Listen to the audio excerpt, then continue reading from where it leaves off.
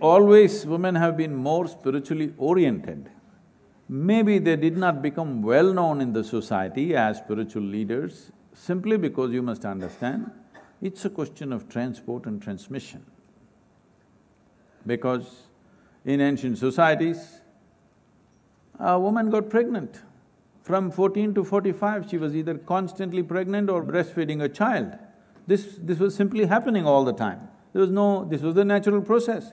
Today we have a choice. This is the first time we have a choice about this, isn't it? Otherwise, it was simply happening. So she traveling long distances and teaching and becoming known in the world did not occur at that time.